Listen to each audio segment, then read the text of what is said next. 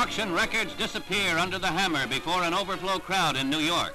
Museum officials, art dealers, and private collectors bid on a 24-work collection, constituting the most important group of paintings to be sold in the 20th century.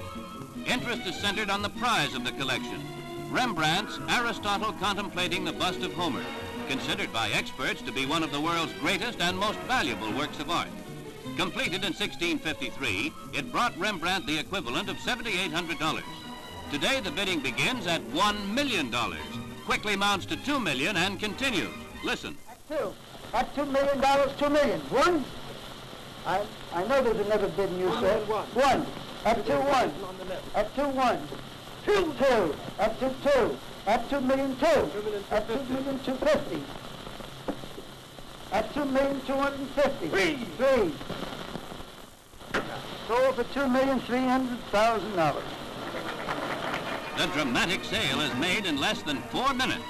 Purchased by its director, James J. Rorimer, in behalf of New York's Metropolitan Museum of Art for the record $2,300,000, the old master can now be viewed by all free of charge.